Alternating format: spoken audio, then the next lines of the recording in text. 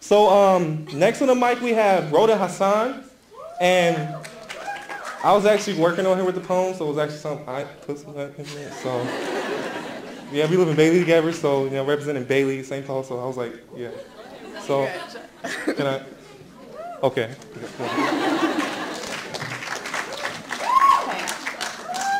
The title of my poem is called Fade Today.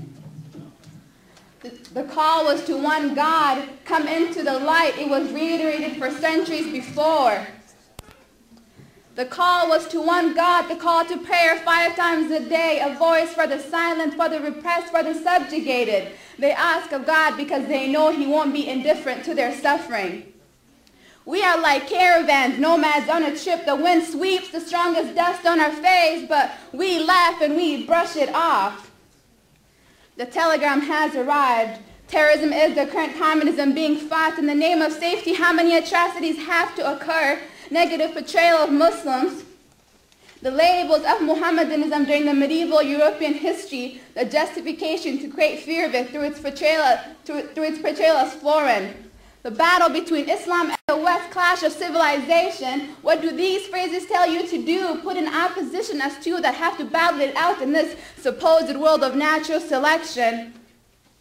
God is closer to us than our jugular veins. Media's molding of the society drops acid like rain. They condition our mind and ethics. Complacency is preached, deviation discouraged. This knowledge makes us different like night is different from day.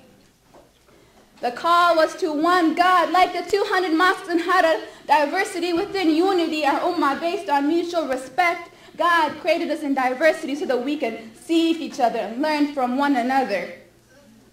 The call was to one God, Abu Ghraib and Guantanamo, the humiliation of the modest, of the humble, of the beautiful, the degradation. Join what is good and forbid what is bad. If you see injustice, stop it, and the weakest action is to hate it. Human rights violations, the Patriot Act, the denial of the constitutional right to trial in court. The call was to one God, oh, the cycle of the seasons, the moon and its phases around the sun, the direction was Mecca.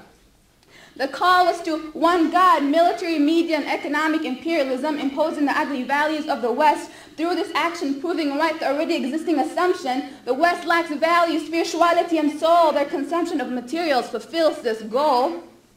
In comparison, the East has supposedly overconsumed, become dense with spirituality, with being in touch with their inner soul, with being at peace with themselves.